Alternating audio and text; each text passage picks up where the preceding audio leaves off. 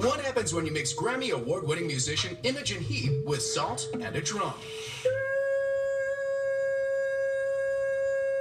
If there wasn't any physics going on, this would just look like some crazy lady singing at salt.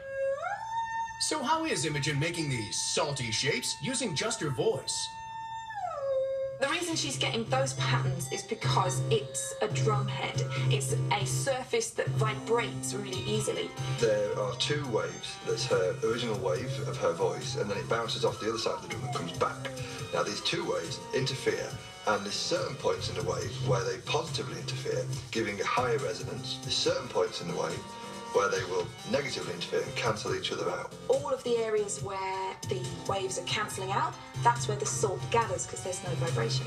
And areas where all of the waves add up and create loads of vibration, that's where the salt bounces away. And that's what creates that beautiful pattern. She is literally showing us what her voice looks like in salt. Stick around for more salty human lab rats on Outrageous Acts of Science.